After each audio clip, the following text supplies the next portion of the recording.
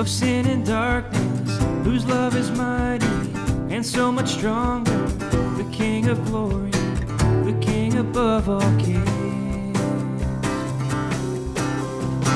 who shakes the whole earth with holy thunder, who leaves us breathless in awe and wonder, the King of glory, the King above all kings. This is amazing grace. This is unfailing love, that you would take my place, that you would bear my cross. Hallelujah. You would lay down your life, that I would be set free. Oh, Jesus, I sing for all that you've done for me. Who brings our chaos back into order, who makes the orphan a son and daughter, the King of glory, the King above all kings, who rules the nations with truth and justice, shines like the sun in all of its brilliance, the King of glory, the King above all kings. This is amazing grace. This is unfailing love, that you would take my place, that you would bear my cross, you would lay down your life, that I would be set free. Oh, Jesus, I sing for all that you've done for me. Worthy is the Lamb who was slain, worthy is the King who conquered the grave. Worthy is the Lamb who was slain, worthy is the King who conquered the grave. Worthy is the Lamb who was slain, worthy is the King who conquered the grave. Worthy is the Lamb who was slain, worthy, worthy, worthy. This is amazing grace. This is unfailing love, that I would take my place, that you would bear my cross, you would lay down your life, that I would be set free. Oh, Jesus, I sing for all that you've done for me. This is amazing grace. This is amazing grace. This is unfailing love, hallelujah, that you would take my place, that you would bear my cross, you would lay down your life, that I would be set free. Oh, Jesus, I sing for all that you've done for me.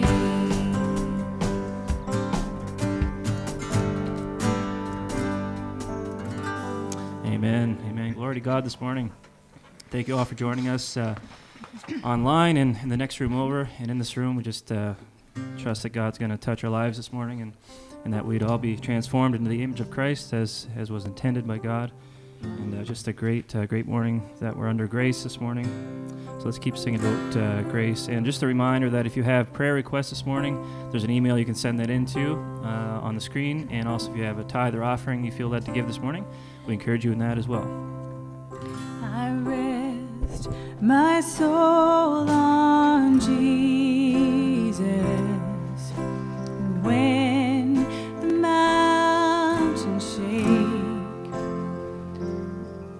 I'll put my trust in Jesus the moment I awake.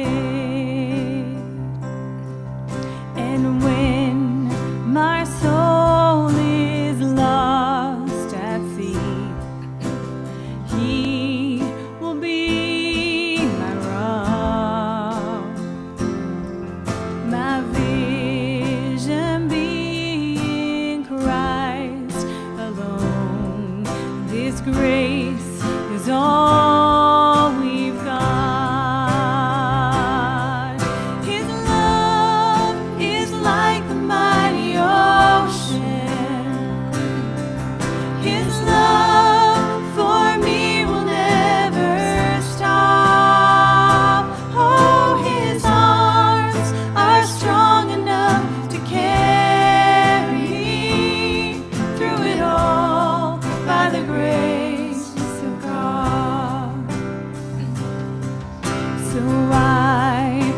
upon his shoulders, safely brought this far. Helper of my helpless soul, the King of broken hearts, oh you are. His love is like the mighty ocean. His love for me will never stop. Oh, his arms are strong enough to carry me through it all by the grace of God. When breath grows still and night draws near, I will not be afraid. I know the plans he has for me don't finish at my grave again. When breath grows still and night draws near, I will not be afraid, 'cause I know the plans he has for me, oh, they don't finish at, oh no. His love is like a mighty ocean. His love for me will never stop. Oh, his arms are strong enough to carry me through it all by the grace of God. Oh, his love is like a mighty ocean. His love for me will never stop. Oh, his arms are strong enough to carry me through it all by the grace of God. Through it all by the grace of God. And I will not be silent. I will always worship you.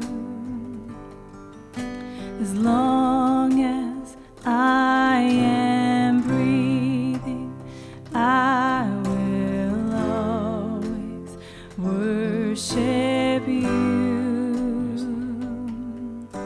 And I will not be silent. I will always worship you.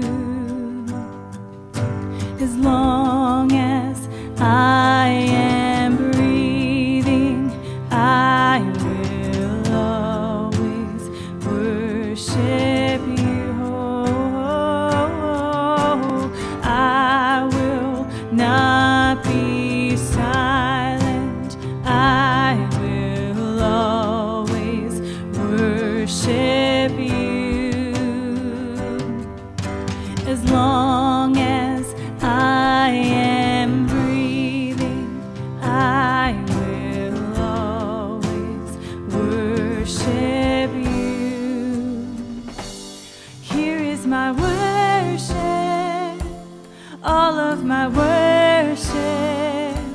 Receive my worship, all of my worship. Oh, here is my worship, all of my worship.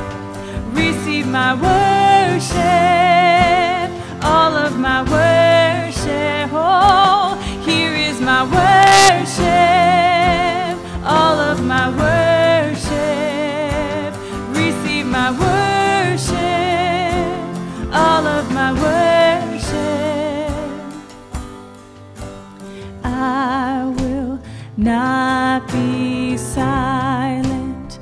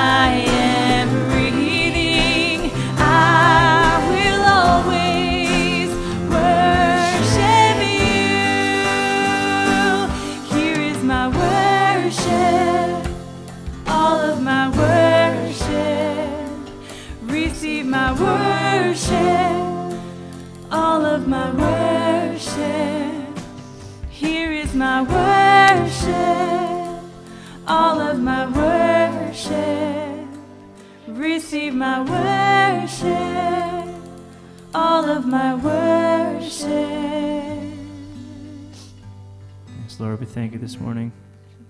Just receive our worship. I just pray that this is pleasing and acceptable to you, Lord. I just pray it's all for your honor and glory. We thank you for your grace this morning. I thank you that we're saved by grace and not by works, that you paid the price on the cross for us, Jesus Christ. I just thank you for that. God, you're a good, good Father. You're such a good, good Father, Lord. I just thank you. Just thank you.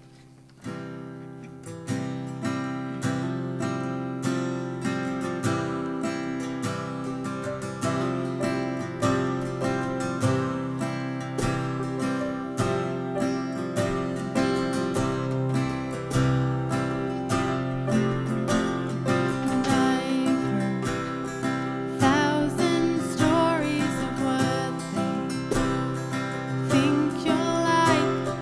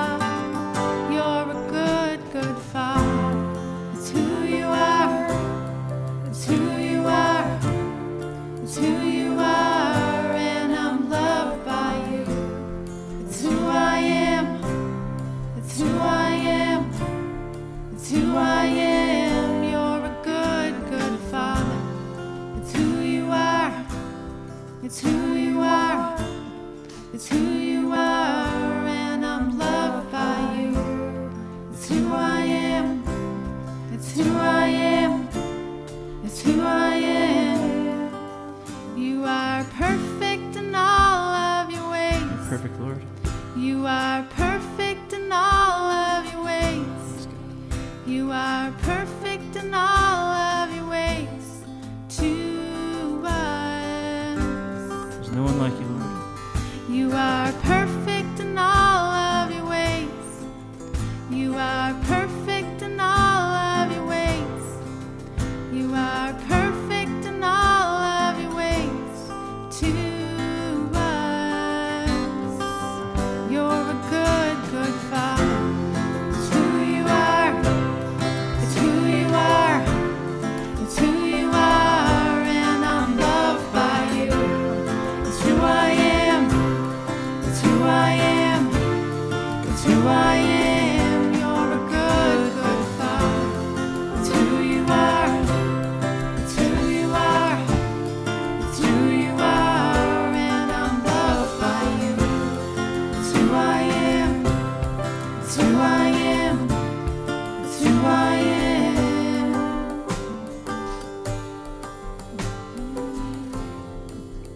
Yes, Lord, we just thank you this morning for being a good, good Father, being a good shepherd, Lord. We thank you that you called each of us to you. We just thank you that you won't leave us nor forsake us, Lord. Again, we thank you for your grace this morning, that we didn't earn it, we don't deserve it, but still you pour it out. It's just your goodness, your grace, God, that we can do any of this. We just worship you. We lift your name up this morning, God.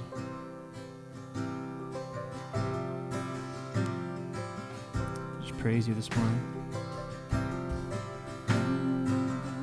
You're perfect, Lord.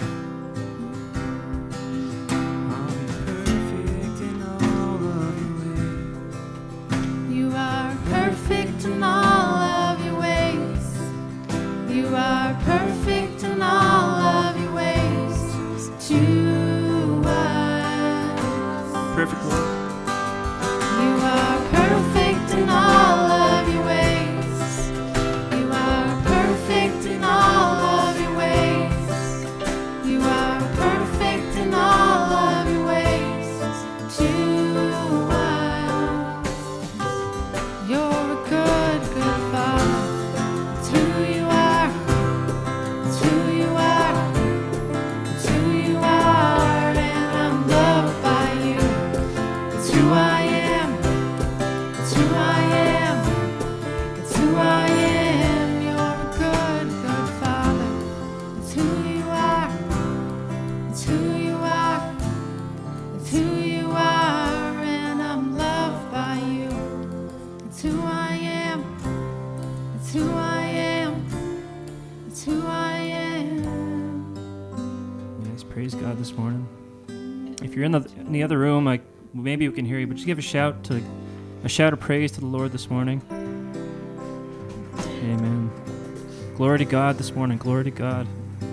Praise God this morning. We just thank you, Lord, for this opportunity to gather as your family, as the body of Christ this morning. We thank you for each one here, God. We just pray for Pastor Kevin as he brings forth your word this morning. We just pray that he would just deliver a word from you, God, inspired by you, from your holy word. We just thank you, Lord, for all this in Jesus' name. Amen.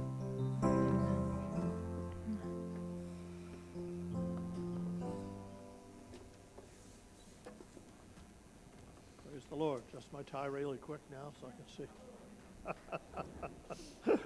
Hallelujah. Praise the Lord. Amen. Well, great to see everybody.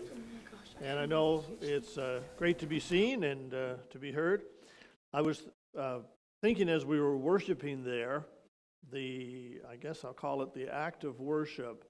There's something about shutting in with God. The Bible says shut in with God in a secret place. There's a secret place. And I find that when I'm in any room, it doesn't matter. Once I shut in with God, I'm no longer with you. Like, I'm no longer in this room.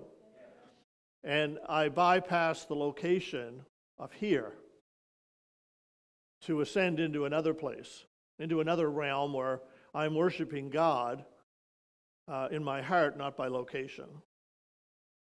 And it's a wonderful thing. Worship is a wonderful vehicle that we can travel to God's presence. The Bible says he inhabits the praises of his people. And God can be here, but if you're not shut in with God, you miss. He's here. He's here. He's in fact he's over at the school this morning. He's omnipresent. He's everywhere. But where are you? And I can be driving my car, and I can be shut. Well, I don't close my eyes in the car, but the part about being shut in with God is everywhere. Everywhere you are, he is. But he's only revealed where you shut in with him. And so even here this morning, as you shut yourself in with God, you feel God's presence because God is here. And it's the great thing about our salvation, because you can travel anywhere and still be in the presence of God if you're willing to shut in with him and be in that place with him. So a little bit of a word for you this morning, that when you come here, it's not the same as being somewhere else, but God hasn't changed. Because we changed locations, well, now we got to try to bring God here. No, God's everywhere you are. It's up to you to open up to God and to be in that realm of worship. I've been in worship before in different locations, in different places, in different churches across Canada and United States. But anywhere I'm at that I shut in with God, I find God right there with me, no matter where it is, because that's the kind of God that we serve. So you don't have to run to the church when you're having trouble. All you got to do is shut in with God, and he's right there. Hallelujah. Hallelujah. Risk an amen this morning. Praise the Lord. Amen. There's no sense being with a bunch of people that are quiet. I might as well know you're here, right? Hallelujah. And I see it's not, Halloween's not over yet. You got your mask on. Hallelujah. So very good. I don't have any treats for you but the Word of God. And I believe it's a life-changing word that God... I believe that words are always life-changing, but some are transforming. And there's a difference between what you know about God and what you believe about God. We can all know a whole lot. In fact, we study to know a whole lot more than some other people know, so that we know more. But what you know shouldn't be compared with what you believe. God answers you according to what you believe, not according to what you know. These signs shall follow them that know everything. Hallelujah. Praise God. Smile under that mask or something. I can't tell. Hallelujah. Praise the Lord. Hallelujah. Matthew 12, verse 10. Let's stand together and I'd like to also welcome all the people that are watching via the internet. There's always more people online than even in our own church service when we were having church. There was always more people viewing the program than the 250 or so people, 220 to 250 people we had in our own audience. There was always more. If you had looked at the program later, there would be more people viewing it. So God is good. Matthew chapter 12, verse 10, it says, "And behold, there was a man who had a withered hand, and they asked him, saying, Is it lawful to heal on the Sabbath? That they might accuse him. And he said to them, What man is there among you who has one sheep, and if it falls into a pit on the Sabbath, will not lay hold of it and lift it out? Or how much more value than is a man than a sheep? Therefore is it lawful to do good on the Sabbath? And he said to the man, Stretch out your hand. And he stretched it out, and it was restored as whole as the other. Then the Pharisees went out and plotted against him that they might destroy him. The church crowd went out and plotted against him because he did something on a day that he shouldn't have done it. And the Pharisees thought it wasn't fair, you see. And there you have it. Father, today we thank you for your word. Lord, I thank you for the atmosphere of worship. I thank you for the atmosphere of these people as we join together with God. That, Lord, that we can sense your very presence, your holy presence in this house today. And that, Lord, that we declare the word will be a lamp unto our feet. I thank you for the privilege that it is for me to share with people. And that, God, that you would give a word today in season that would transform lives. In Jesus' name, Amen. Amen. Well, grab a seat and buckle up. We'll get to the Word. Tell your neighbor you're going to be transformed today. And then answer back, me too. Hallelujah. Hallelujah. I would like to say about the man with the withered hand that I haven't met anybody yet that doesn't have a withered area in their life. We all have our issues, our problems. There's somewhere that we don't come up to the full potential of everybody's thoughts and feelings towards. Does anybody here have a withered area in your life? Maybe some little small flaw? If you don't know of any, just ask your spouse or your friend or somebody beside you. I'm sure that they can point something out to you that will help you relate to the Word today. But when it comes to a withered area, usually for most of us, we want to keep that hidden. That's not putting your best foot forward. The man with the withered hand, I'm sure that he wasn't waving his hand around that was withered. He would be concealing that. He didn't want people to think that he was any less than anybody. Have you ever met somebody that just doesn't want you to think that they're any less than anybody else, and yet they have issues? They have things in their life that hinder them from having full success, and it is a problem, but they somehow avoid it. And we all have friends. So today I wanted to talk about, can you be a true friend, or can you stand to be a friend, or are you even a true friend to yourself? Our greatest example of friendship, or our truest friend, is Jesus. And so would you all agree with me that Jesus is our best friend, or our friend? And so Jesus is also the pattern for which we should live life. Jesus said, follow me. So he didn't say, follow somebody you notice in the church, or follow some philosopher or whatever. He said, follow me, and I will make you. And so the real thing of discipleship, or the real thing of our withered areas in our life, if we're going to find an example to get rid of those or to get them healed, we must follow Jesus. The song that we sang, we can have 10,000 reasons and we can't understand, but yet Jesus has the answer for us. It's not so much the question you have. The question I have for you is, do you believe? Because Jesus has the answer, but oftentimes the answer, we won't accept the answer because we can't see it or we don't understand it. And we all have, I would say, good friends. We have friends that are just going to encourage you. Right? When you meet them, they're just going to build you up. You're going to feel really good about yourself when you meet those friends. And hopefully you're married to a good friend. But the person in friendship, they just only see good in you. Maybe like a mother with the child. This child can't do anything wrong. This is the perfect. Next to Jesus, this is the most perfect specimen in the whole world. And they don't see anything wrong. Or your grandchildren, you can just say, well, they're perfect and stuff. But a true friend, a biblical true friend, or a Jesus true friend, does not only see good in you. Because Jesus has sometimes pointed out something to me that I needed to change. And yet he's my true friend. Right? We just agreed that Jesus is your true friend. And so here's somebody that you might think is a true friend and say, well, they just see good in me all the time. They just encourage me and build me up every time I talk to them. And they just love me. They think I'm everything.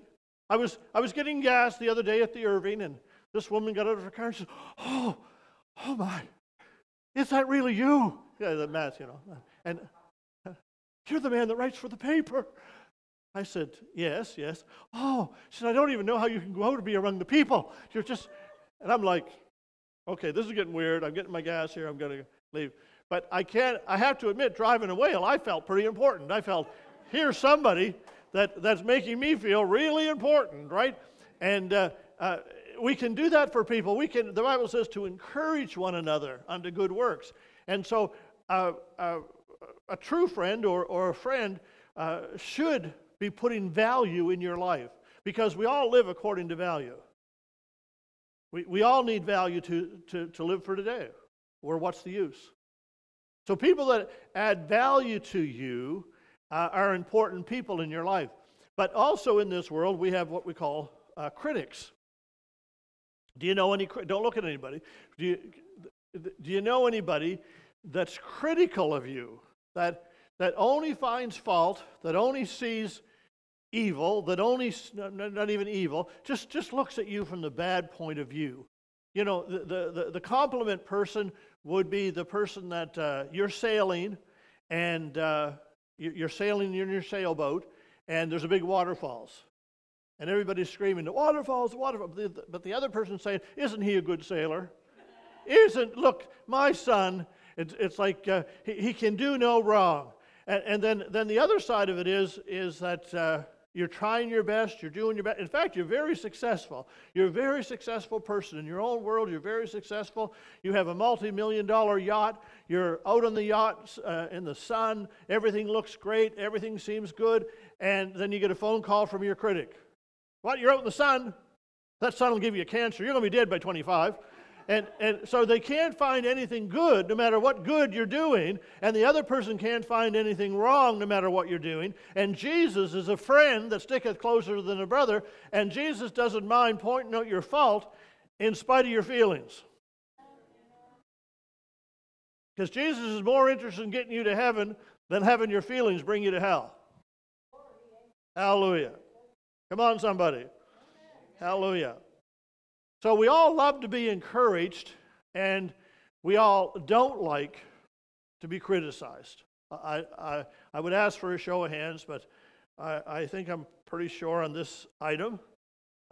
In studying people's personalities, and it was always interesting, but I found out that there's two areas of life that can cause us to be dysfunctional. I still believe that God can always heal us no matter what our history is.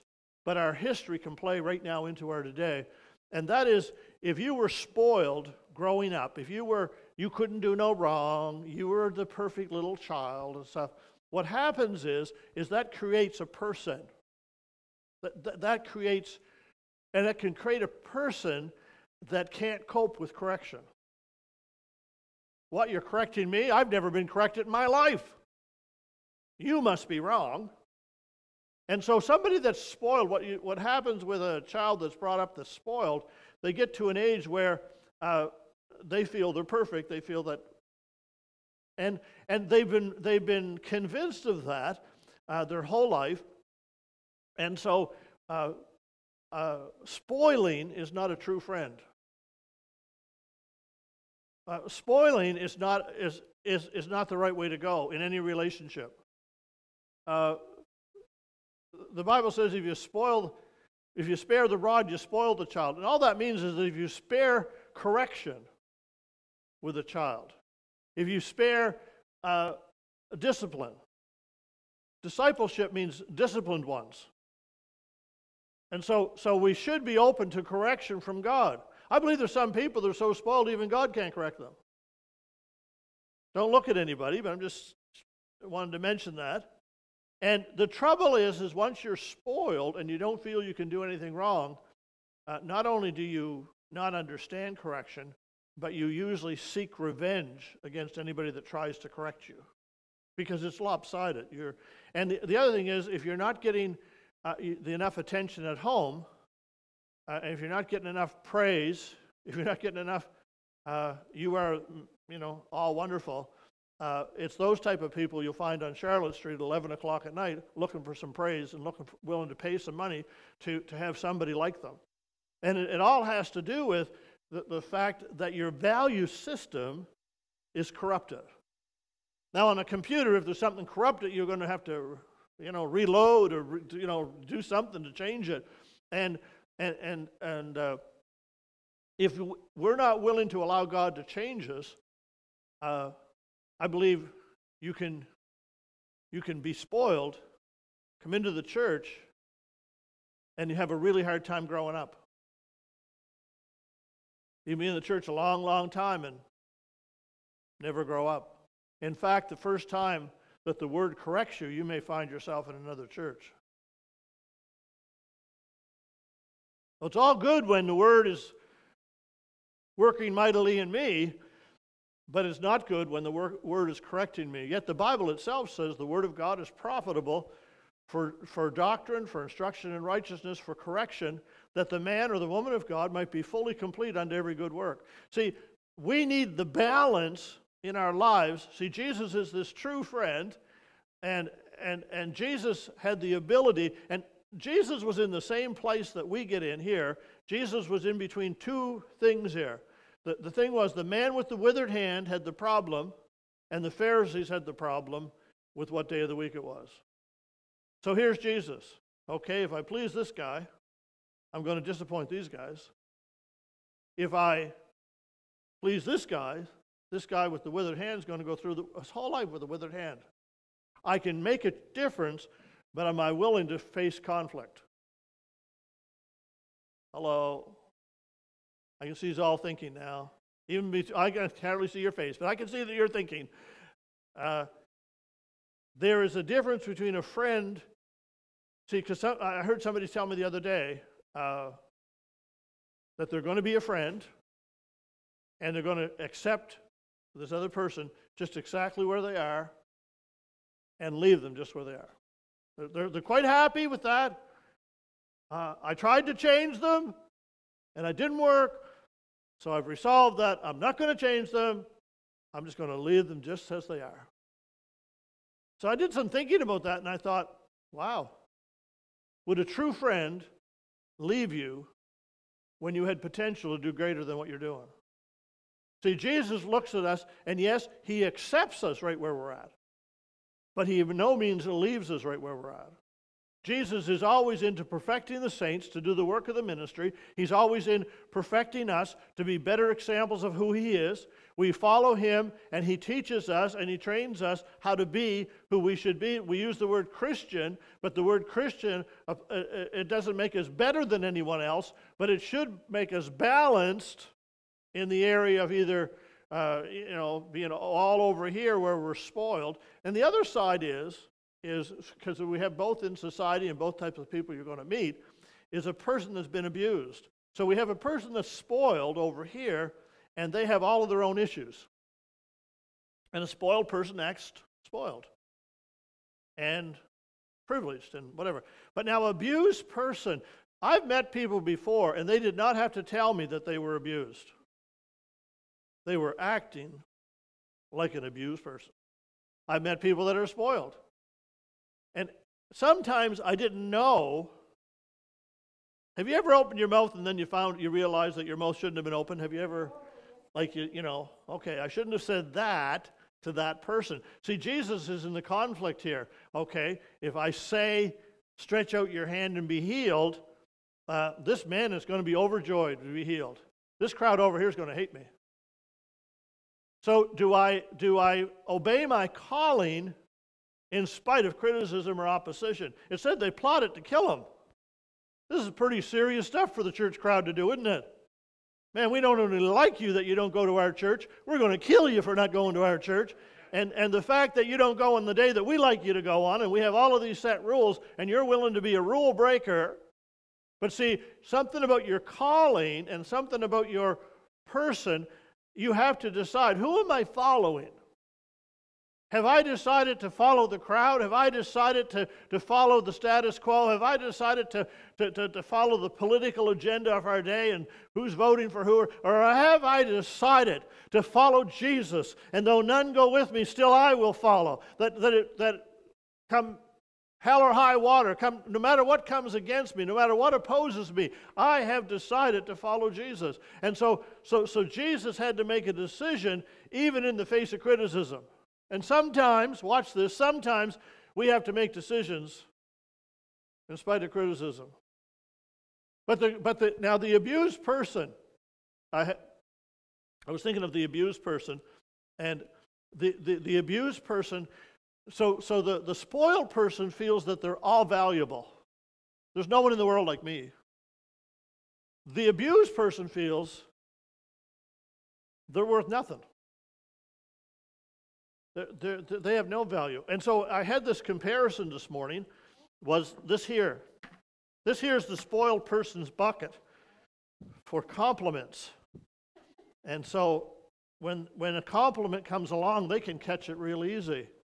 Then they have for criticism, they have this. And should anybody criticize them, what? You can't criticize me. Here, give me a compliment. Tell me how good I am. Tell me how important I am. Tell me how wonderful I am. Well, you see, this person doesn't really work good in any relationship. If you bring this person, this spoiled person, oh, I'm so in love with this spoiled person. So you bring them into the relationship, and here they are. Oh, we got to correct some stuff. Oh, no, we don't. I'm perfect. You married the perfect person. Well,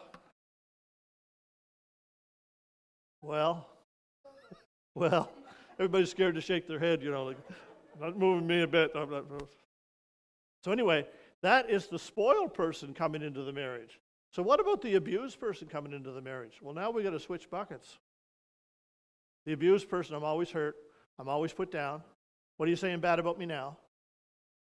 What's wrong with me now? Go ahead, tell me, point out another fault. I'm always at fault. Oh dear, you're wonderful. I don't believe it. I can't receive it. And so abused person comes this way into a marriage, and the spoiled person comes this way into the marriage, and now we have conflict. Now we better call the pastor and ask him for advice. He can solve it. He's the man of God. So I step in, and here's this person, and here's this person, and I'm saying to myself, God, unless you build the house, they that labor, labor in vain. Because unless they surrender to God and allow God to adjust this whole area of their life, you see, the abused person is how they think on the inside of themselves. So the next person, I'd asked somebody the other day, they were having this disagreement, and I said, if you go to them, just walk in the room where they're at, how do they see you coming?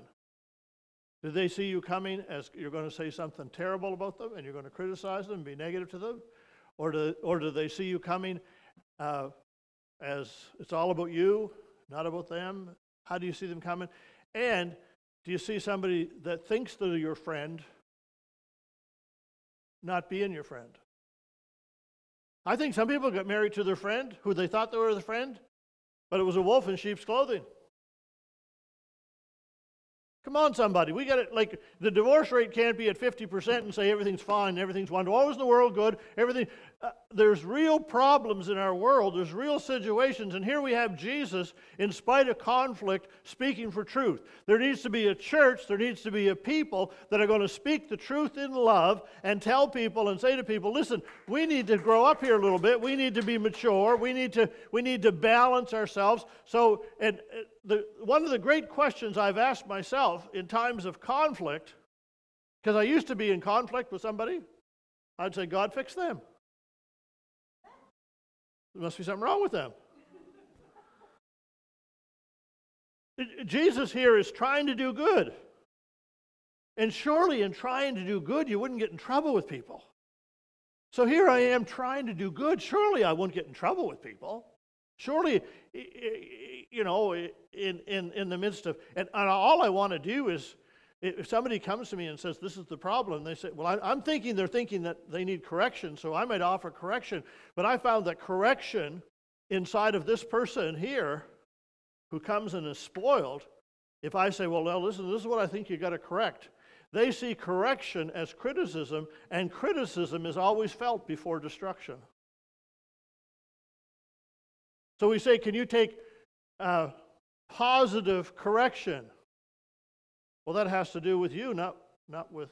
See, Jesus, if he could only have sent the crowd away before he got the guy to stretch out his hand, it might have been better.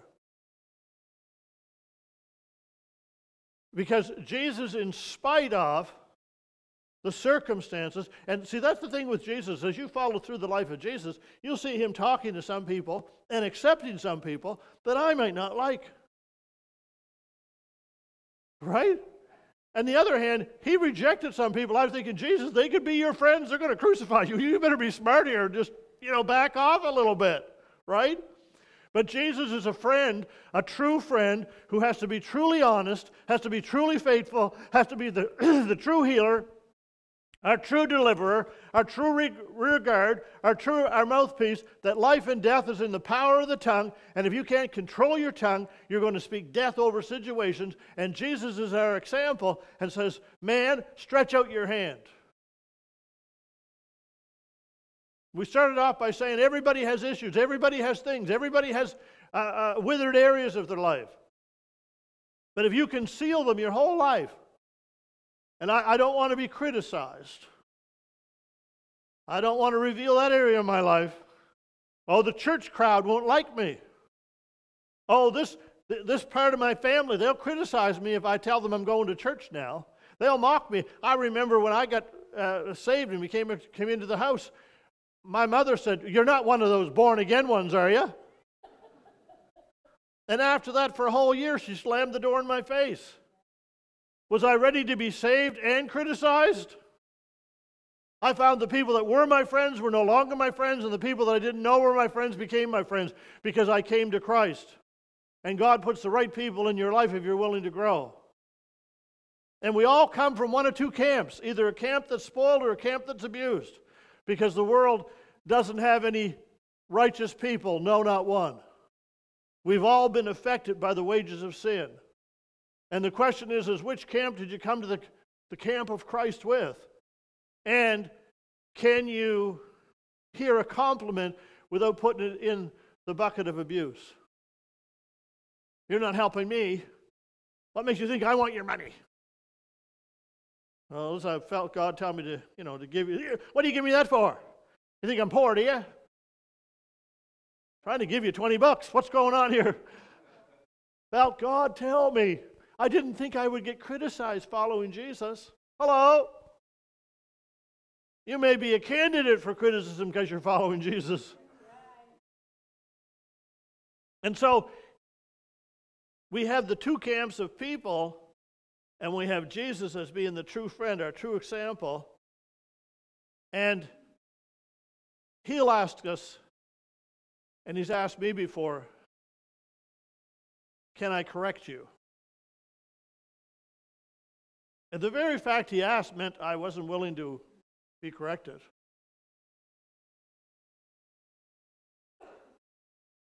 But he's a faithful friend. Jesus wants to correct me, but he's not being critical of who I am. He said, this behavior is wrong, but you're not wrong. And I've said to some couples who had these issues coming together, I would say, well, you're going to have to come up with, and I called it a compliment account for each other, that you could build yourselves up. I said, instead of the next withdrawal on your relationship, you declare bankruptcy. What do you have in your account that balances your relationship with people? And if you don't have the right amount, the wrong thing will destroy you. I wonder how some people can seemingly seem on the outside that I can find no fault in them. And I remember judging God based on people. I would see people, I'd know people, and I'd say, God, then something happens. I say, God, I don't understand that. What I know about them, this shouldn't have happened. And God said it happened because of what you don't know. I think that God knows a little more than we do.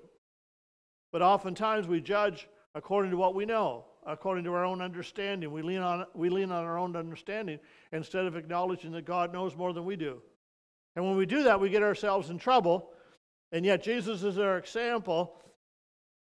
And when I was thinking of marriage, marriage is meant to be the best of friends. The people that can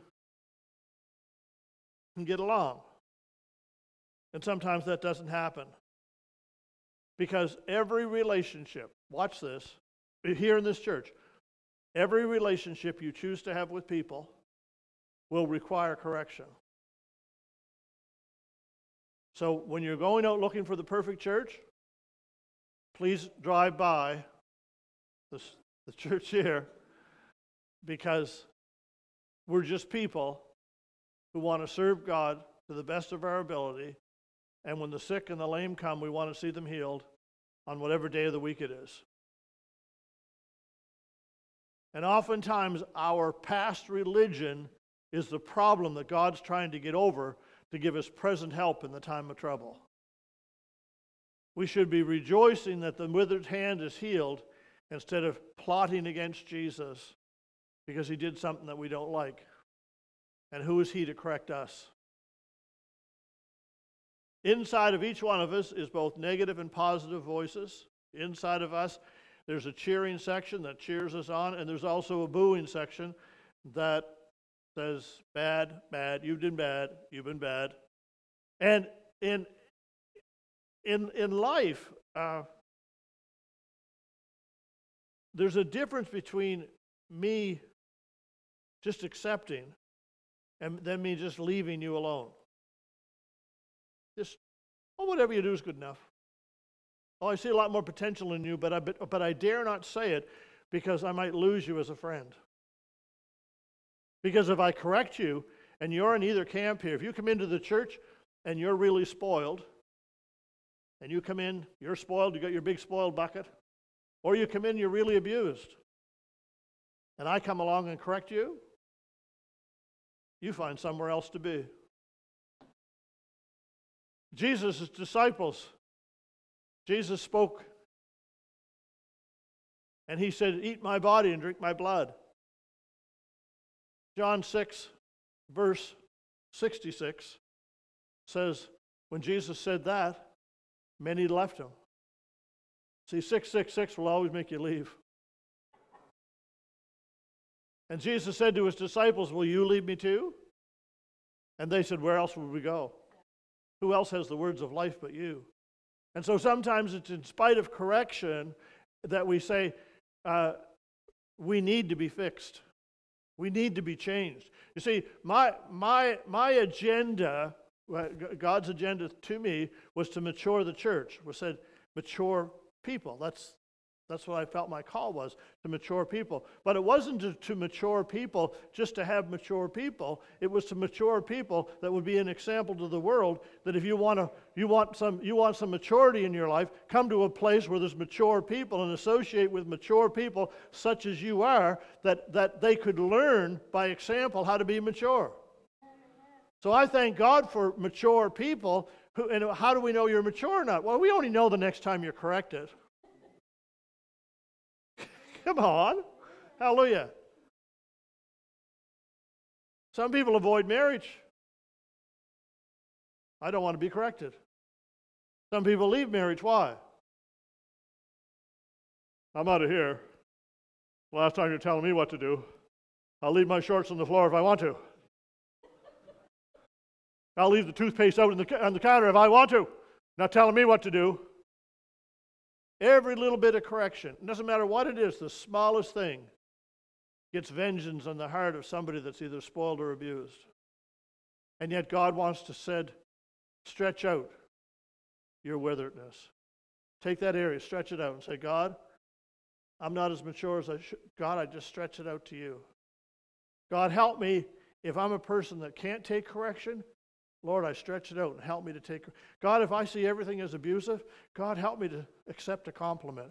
God, help me. Let me stretch that out to you. The devil has wounded me as a child. I was abused as a child. I was hurt. And yeah, my bucket of abuse is so big. I just hear everybody's abusing me. Everybody's abusing me. Nobody likes me. But God, let me stretch that out to you. Let me give that to you. And as soon as you do, I want to say this to you. As soon as you do, somebody's going to criticize you for it. Why? Because people haven't changed in 2,000 years. As soon as you look like you're getting better, somebody else is wishing you were worse. What are you doing going to that church? What are you doing this for? You buy yourself a new car and somebody's saying you're selling drugs on the side. How could you afford that? Everybody's critic. Everybody's a critic. But as for me and my house, I have decided that I will serve the Lord.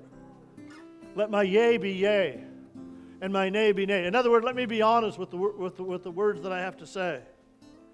And Jesus, as our example, said I could let these people all go to hell, or I could have a conflict with the devil, and I could face a cross, and I could face some abuse, and I could be spit upon, and I could wear a crown of thorns, and they could mock me and tease me. But there is a people, oh, for the joy that is set before me. I see a people just on the other side of this cross, and I will endure the cross for the joy that is set before me, that I might have the people that I want. And today we are celebrating as the people of God that Jesus went to He took the criticism of the cross and turned it into a wonderful gift of salvation.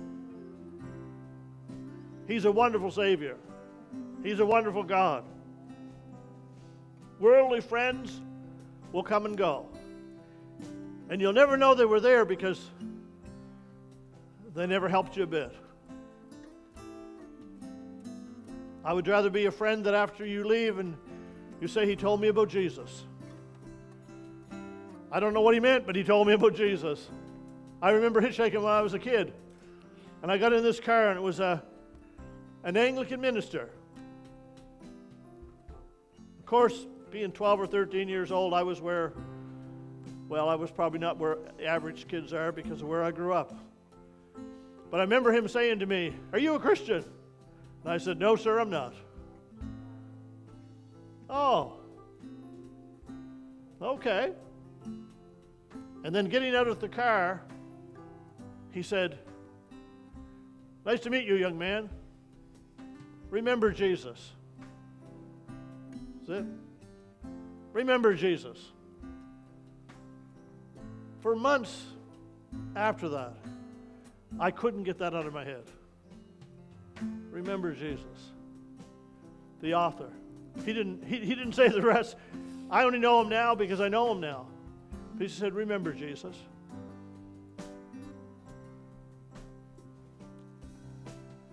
To all your friends, remember Jesus. Because Jesus makes the difference. When you stand for truth, it means that you will have conflict. I can't change that. Noah stood for something. He said, I'm going to build an ark. People mocked him and said, it's not even raining out. What are you doing? Moses stood for something. He said, I'll deliver the people of God. Let my people go. Pharaoh said, I'll kill you. I'll hunt you down with my army and kill you. Joseph stood for something. He said, I have a dream. His brothers put him in a pit and sold him as a slave. All your acts of righteousness and kindness, you think, I'll never get criticized for this. Oh, the church crowd, they'll all love me if I do this. David stood for something when he saw Goliath. He said, who is this Philistine dog? His brothers mocked him and said, why aren't you home looking after those few sheep of your father? God stood for something when he sent his only begotten Son. Though criticized and mocked by this world, though you think that out in this world, Jesus never came. The pollution, the evil. God so loved the world.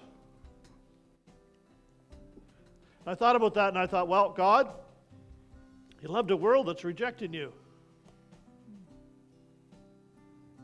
God said, yes, but look inside the church. I died for everybody. Some reject me for this reason. Some reject me for that reason. But I will build my church. And the gates of hell will not prevail against it. Father, I thank you today, Lord, for everyone here, that, Lord, that in that withered area of our life, in that area of our life where we need to give it to you. Because, God, we come from either camp. I can talk about how I was abused. Somebody else could talk about how they were spoiled. But all in all, God, with all of our personality and all of our faults and all of our feelings, that God, we got to, like that man with the withered hand, knowing that the crowd wouldn't be happy with him if he stretched it out. But I asked you today, and I asked those that are watching via the internet, would you stretch out your problem to God? Would you dare to say, I want to believe? I want to believe that Jesus can heal this withered hand of mine, that Jesus can heal this withered heart of mine, that Jesus can heal this broken situation of mine. God, I stretch it forth to you, and I do believe. You can say under your breath today, I do believe. I do believe. I am a believer, and I will stand for something, and having done all, I will stand. I thank you, Lord, today in Jesus' name. Amen. Amen. Thank you all for being here today. God bless you. Amen. Thank you. Be again with us next week. It's like the mighty ocean. His love for me will never stop. Oh, his arms are strong enough to carry through it all by the grace of God. His love is like a mighty ocean. His love for me will never stop. Oh, his arms are strong enough to carry through it all by the grace of God. His love is like a mighty ocean. His love for me will never stop. Oh, his arms are strong enough to carry through it all by the grace of God. Through it all by the grace of God.